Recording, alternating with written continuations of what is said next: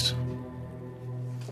Look, I know the reason that you moved in with Esme was to protect Ace, and I respect that. But even though Esme has lost her memory, I haven't forgotten what she did to Trina, me, and Cameron. So it's just really weird for me to be around her like that. It isn't for you? It's really not as hard as it used to be. But that's just because of Ace. My first priority was, and still is, Trina. So why aren't you with her right now?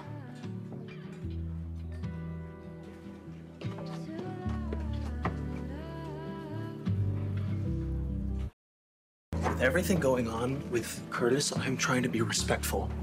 Keep my distance away from Trina and her family. But why?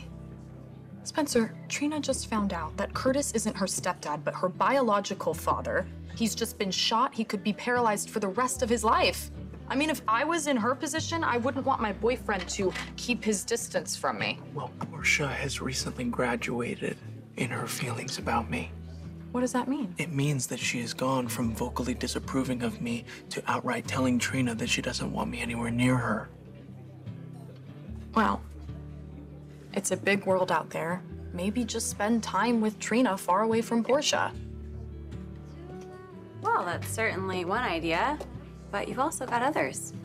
Like, I don't know, maybe instead of dumping your beautiful baby brother off at daycare, you could grab him and his mom and head to the park.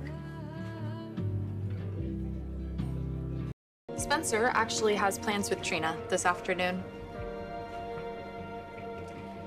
Well, I do know that my mom's out of town, so I don't think it'd be a big deal for Esme to take the afternoon off, and I am sure that baby Ace would much rather be outside, maybe in a park instead of in a stuffy daycare, right?